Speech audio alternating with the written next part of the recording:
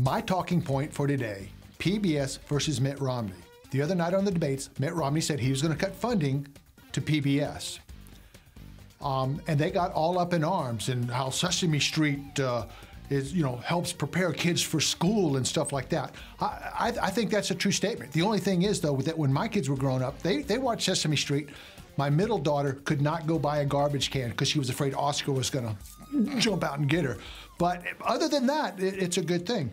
But what I don't understand is Sesame Street, the movies, the merchandising, all the stuff that they do is worth millions, and they want more money. They want my tax money.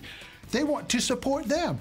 They're making millions, and they still want my money. I don't understand that. Have you watched PBS lately? I have never seen more sponsorships and brought to you bys and telethons and send us money. Come on, what's up with that? Somebody explain that to me.